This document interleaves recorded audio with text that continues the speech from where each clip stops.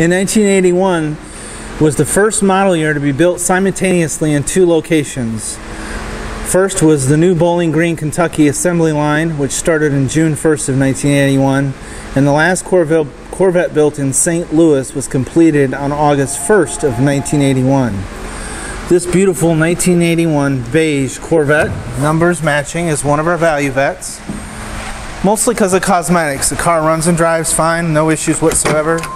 Our seat covers and such look to be brand new, and our carpet is in good shape. The paint on the car, as you can tell in the front nose there, is fading a little bit.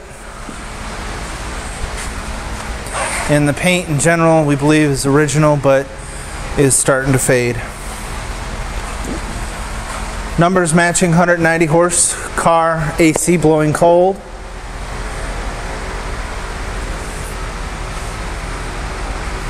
Tires on the car are very nice.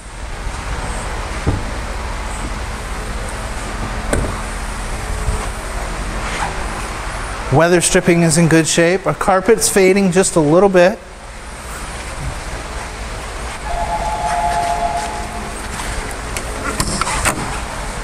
But as you can see, the new seat covers have been added. Our doors are starting to show the fading on the carpeting. Aftermarket stereo. But a car that won't break the bank, that's a lot of fun to enjoy on the weekends.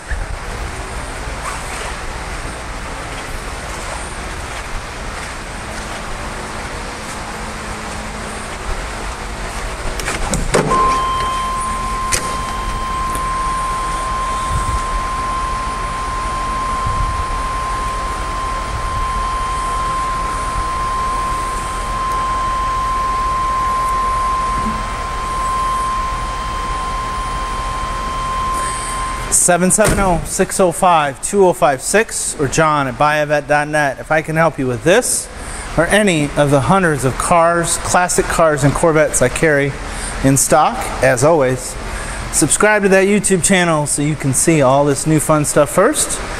And if there's not a video on one, shoot me an email. I'll put it together for you right away. We'll see y'all out on the road.